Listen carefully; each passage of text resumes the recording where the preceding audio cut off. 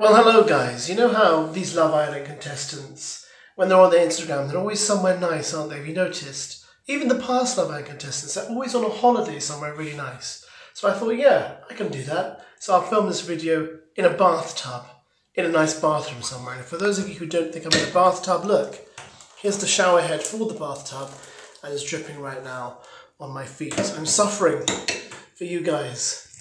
Perhaps not as much as Josh, who might be suffering, I doubt it, right now as these pictures emerged of him with another woman at a festival in London. That's what I really hate about journalists, The Sun in particular, is that we have no idea who this person he's with at the festival is.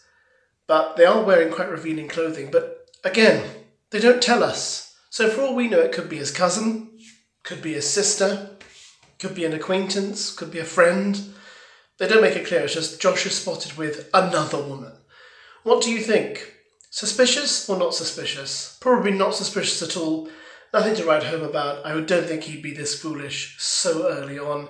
I think he's far too smart for that. But also I think he likes Mimi genuinely, so I'd be very surprised if anything weird was going on. But on the subject of weird stuff, do you remember when AYO left the villa with Jess? We had that TikTok go up by that woman who said, jump in the pool if your boyfriend came forth in Love Island. And AYO has admitted in an interview that he's seen it and he flat out denies anything. So he says, I don't know who this person is. I don't know why they've put this TikTok up about me. It's completely untrue. So basically that means this woman who put the TikTok up was just completely falsifying everything, which seems really quite bad if that's... I find it hard to believe that someone would make a video and put it on their channel on TikTok where you can clearly see their face in other videos and make up a total lie purely for clout.